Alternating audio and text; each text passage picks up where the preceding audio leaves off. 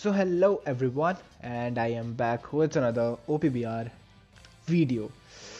Now, as every single one of us knows that hackers are there are a lot of hackers in the league battles now, and the reason behind that is that they found a loophole, and a pretty big loophole indeed. This number one guy, he is a GG hacker, and if you remember, I posted a video saying the GG hackers are back, and in that video I showed you a gameplay with a hacker that was on the opponent's team, and he was playing like a bot. Now I have found the reason why these hackers have been doing this. As you can see, he used up his skills. Now what he will do is he will stay inside the treasure gorge, and he will just do random movements. He'll move from here and there, he'll use his attacks, but he won't attack anyone. He'll just do maybe one knockout or two knockout, and that's it. Because if he does more than that, he'll get caught by the anti-hack system.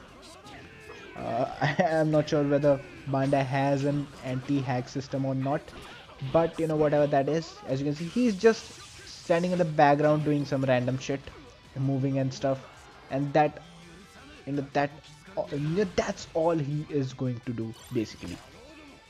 Cause if you don't if you stay in one place for a pretty long time, you'll get kicked out, and if you don't do anything, just do some random movements and don't score KOs, don't capture treasures, you won't get the qualifying number, and your match will be counted as a loss. You won't gain any points.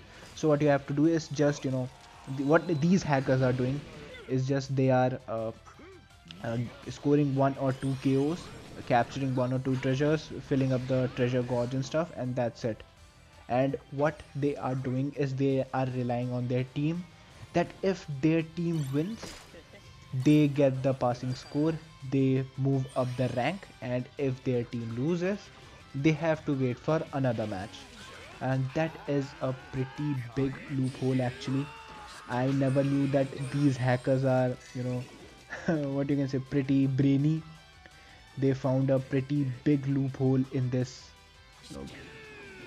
so-called Bandai's anti-hack system.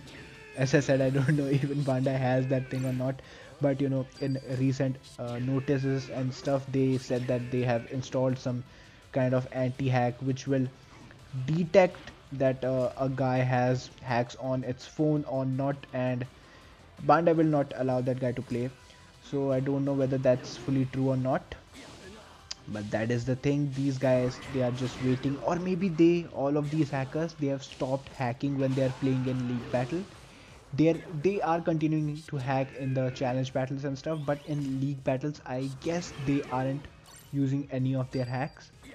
Now as you can see, we lost this match pretty bad, and that hacker didn't gain any points. Now what he'll do, he'll play another match and wait for the same results. Whether he wins, he'll gain point. If he doesn't win, obviously jump to the next match. And this is a pretty big brain moment for the hackers. I honestly never expected this. And as you can see, he is the member of this famous hacker clan which is all over the challenge battles. Obviously the Roger and Odin hacker. As you can see, he has so many likes, dude. I mean, what the fuck?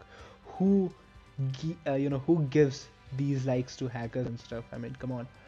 Well, never mind. That is the thing. These hackers have found a loophole. Now we don't know whether Bandai will notice this or not. That's not our problem. That's Bandai's.